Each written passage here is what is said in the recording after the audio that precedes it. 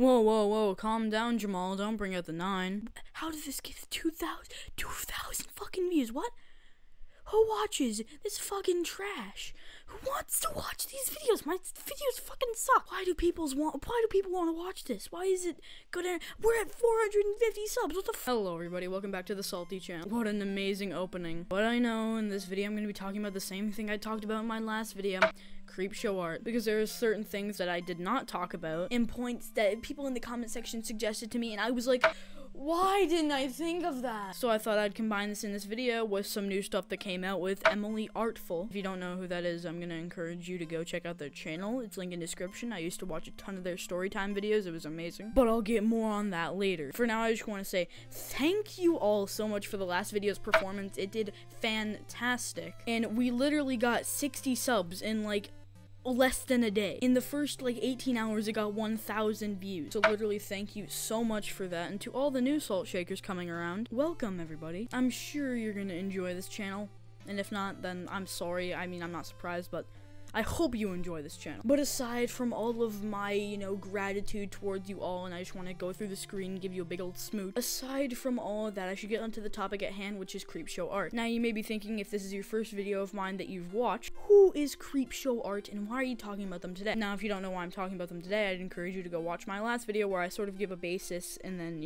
respond to some of the stuff. And CreepShow is an art commentator with over 500,000 subscribers. Now less than because of this recent drama, but the tiny synopsis is basically, over the past 3 years, Shannon has allegedly been using this lolcow account to talk shit about her friends behind their back, dox her sister, be transphobic, and a lot of other lies. And recently, as of recently, I mean literally during like my last video, Shannon tried to respond and say that she was hacked, which if that is not the most bullshit excuse that I've ever seen in my entire life, then I do not know what is. And a point I brought up in that video, if you were hacked, why did the person only go to lolcow? Why didn't they go to your channel and talk shit about your friends? That would ruin your public reputation and you wouldn't have any way to defend yourself. So why would a hacker just use lolcow on your IP? That makes no sense. But if you'd like more context on that argument, go check out my last video and others videos that I linked in the description of that video, because they're probably a lot better than mine. But today we're talking about something a little bit different, still same drama, but recently someone else has come out about their experience with Shannon. And, another testimony added onto the thousands and thousands of piles of testimony. And one of the testimonies even being Shannon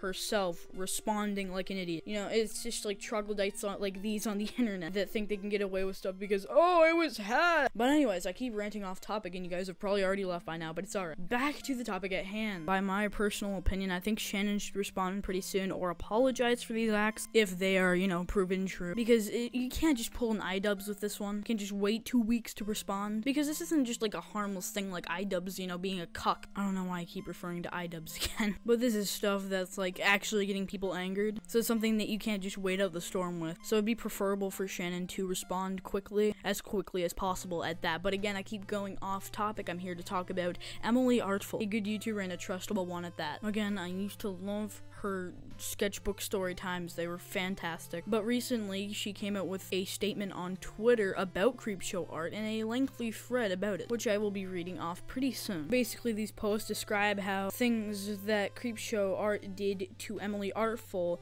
she passed off as her own story in where she's the victim, and then, post that on her YouTube channel for monetary gain. Excuse me, Jesus Christ. Words work. So basically taking someone else's story in which you were the non-victim, you were the person, doing the wrong thing, and then twisting it, making it into you're the victim, and then have someone else be the bad person, and then portray that on your YouTube channel for monetary gain. It's kind of scummy, and by kind of scummy, I mean very scummy. I don't think I need to spell that out for you, though. I swear you've already come to the deduction that, hey,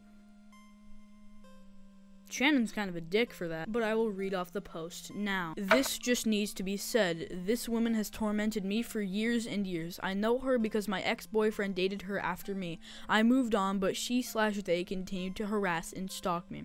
I am currently shaking and crying because CreepShow is finally being exposed for the absolute terrible person she is. I have known Shannon for many years, even years before she started her YouTube channel. She has copied, stalked, harassed, and threatened me and my children's lives. She has literally used revenge porn against me. Wait, what the fuck? Hold on, first of all, what the fuck, revenge porn? But am I reading this correctly? I'm sorry. Well, hold on. Give me a minute. She has used revenge porn against me and tried to use my drug addiction against me. She's literally got me fired from multiple jobs, causing me to be homeless. This person has pushed me to the brink of suicide multiple times and then tried to blame it on a mutual friend when I finally caught her red-handed by tracing her IP. Shannon, you are Amy. All the things you've claimed Amy did to you are the things you did to me. Receipts to come. I've got years worth of them. Apologies for the little reading mistake midway through. But look at this claim. The fact that every story that Shannon has told on her channel to this gravity or degree has been stolen from Emily Artful, in the sense that Shannon done did it herself and then tried to make herself the victim publicly against someone who is non-fictional. Isn't that just a Bible and a half to try and explain? I don't even know how to say. Shut the fuck. I don't even know how I can explain it in a format where. Holy sh! I don't even know how I can explain it in a format. Shut! I don't even know how I can explain it in a format that's, you know, optimal for you guys to understand it. It's just, it's hard to explain. More onto this thread. The fact that she's saying her stalker did all of this to frame her is fucking hilarious, because she has literally been making fake Emily Artful accounts all over the internet for years to try and cancel me over the most random shit. What's even more fucked up is that she'd fabricate this drama and then make a stock puppet accounts posting as the viewer concerned, and then would send me the screenshots that she took when the first. Shut the fuck. Okay, sorry, someone's fucking texting me while I'm trying to record this. As a viewer concerned, and then would send me the screenshots that she took when she first started out doing YouTube. She would deliberately copy my thumbnails or titles. The message under a sock puppet account saying, "OMG, CreepShow is copying you," egging me on to attack her. But guess what? I never did. I very politely asked her to maybe change her title, but also said it's her channel and she could do whatever she wants with it. She was very nice in response and agreed to change it. Mind you, I still had no idea who she was at this point. And then I guess she went to lolcow to claim that Emily Artful is bullying small creators with zero proof, because, as I said, I was very polite. Then she screenshotted that post and sent it to me under another sock puppet. I didn't put two and two together for a long time. Now these receipts should be coming soon, sorry. And when they do, I'll probably be here to make a video on that, updating you all about it. I know it's gonna get dry and boring of me making 3 CreepShow art videos in a row, but I'm sorry, I'm here to entertain and inform. But now a YouTuber who has been friends with CreepShow art for years and years on end comes out about it in this much detail. You know I'm gonna fucking believe her, alright? I mean, look at all the lines, look at the dots, and you can just connect them all. You can put, like Emily said, 2 and 2 together, but you can do it in a short amount of time in this time, because there is so much evidence to prove the fact that Shannon is literally running this lolcow, talking shit about her friends, being transphobic, making sock puppet accounts to harass Emily Artful. Like, who knows what else? Shannon's gonna fucking get exposed for ransacking a farm or some shit. Because I'm telling you, nothing about Shannon's personality is coming out to be actual real. And again, in my last video, I said that having a YouTube persona isn't necessarily a bad thing. I mean, I kind of do. But this is just pushing the boundaries of that by a long shot. Because now it's sort of seeming like a mask. Like this just fake mask of kindness and, you know, all of this goody two-shoes, excuse me, stuff, while doing this behind everyone's backs inside of closed doors. And I feel so bad for Emily, because none of us realized this any sooner. She's literally shaking and crying over this entire situation because she's finally getting the justice, I guess you could say. I'm not really a death note here, but the justice that she deserved for the exploitation of the things that CreepShow art has done to her. It's really fucked up, and I'm really pissed off. I know you can't tell by my tone of voice, but it's really annoying just to have all these things coming out, and then Shannon's career is just all crumbling down to the ground. I mean, if these come out to be true, then I mean, it's a good thing that they went all crumbling to the ground, because I mean, if they're true, then Shannon deserves it. And all the signs are sort of pointing towards with a big pogo stick that, hey, Shannon might have done it. But oh, I wanted to check something quite interesting that I saw in the replies earlier today. And by earlier today, I meant hours ago before I made this video, because it is like 9 o'clock. Because I don't know how to make videos before nighttime. That's why this video isn't out today and it's out tomorrow. Because I need to be in a certain mood to make a video. A certain neighbor and parent waking mood. But anyways, back to the reply. Now in this reply, someone showed a Instagram story from CreepShow Art that stated that she was going to take this into a legal matter in court, which flabbergasted me most of all. I will read it off now. When I say I'm handling this legally, I mean I'm handling this legally.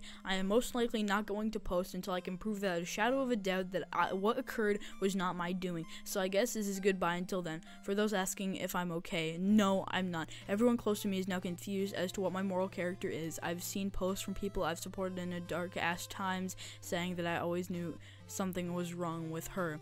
I'm realizing more and more a lot of what I thought were friendships were not. Shit like this fundamentally changes you, and I'm going to deal with this by myself. See you soon. Now, as a matter of fact, you may disagree. I love this story. It's a very good way to respond. And by that, I'm lying. I don't love it. The only part that I did, process in my smooth brain as decent is the fact that eventually she's going to respond, this warrants a response immediately, but it's not necessarily a thing that we can really change. Something I want to change, but I can't really change a stubborn person's opinion, now can I? Oh my god, and I find it so ironic how people agreeing with the public opinion is being a backstabber. I really don't understand what Shannon's mindset here is when people saying, oh, I always knew there was something a bit off about this girl. That just means they were right, or at least likely right. I mean, again, all the signs are pointing towards it, Shannon, and you should probably respond soon instead of pulling an iDubbbz. And again, I find it ironic calling someone else a backstabber and saying like, oh, they're seeing friends talk about me like this that I thought were friends. We're not just gonna talk about how you talked about D'Angelo Lawless, Ready to Glare, and Eric or something. I'm sorry, I forgot his name. I can't remember if it's Erwin or Eric. Behind their backs, which which all of those people are your friends. So the irony radiating off of this is hilarious, in my opinion. Now, not to only talk about irony here for a second, I also want to bring up something that a user that posted in my comment section on my last video, which again, thank you for the interaction. That was so amazing, and I felt so happy. So thank you guys for, blowing the shit out of that video. But this person, I'll put their comment on screen, go give them some love, made a really good point that I think we should all know, so I'm gonna read out the comment here. Lamau, CreepShow Art accused hopeless pages of backstabbing friends, and now she's being exposed for doing the same thing. Hey, do you smell that? It's a fucking irony. Not only is this person hilarious in their delivery of this, it's a fantastic point that I think we should all take into account, especially with Emily Artful coming out about it. Now, if you want to make the argument that, well, she has no proof, one, Emily will be coming out with receipts apparently very soon, and even while I'm recording this video, it may have already happened, and I am unaware, and I will make a follow-up video. Don't worry about it. What evidence does Shannon really have that her channel got hacked, she got IP spoofed, all this shit happened random? Oh, and it was just a coincidence that she did all those things to Emily Artful and then put those things on their channel as her own story? Yeah, bro. Kinda sus. Mega ultra sussy. I'm sorry.